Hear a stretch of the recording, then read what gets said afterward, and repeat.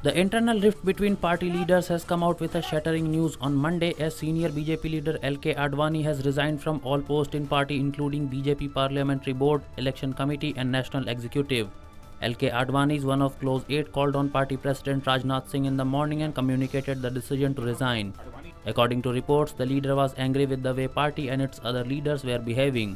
The leader has allegedly said that the party isn't same as it was in times of Atal Bihari Vajpayee and other leaders. Advani has written a letter to Rajnath which he said to consider it as his resignation.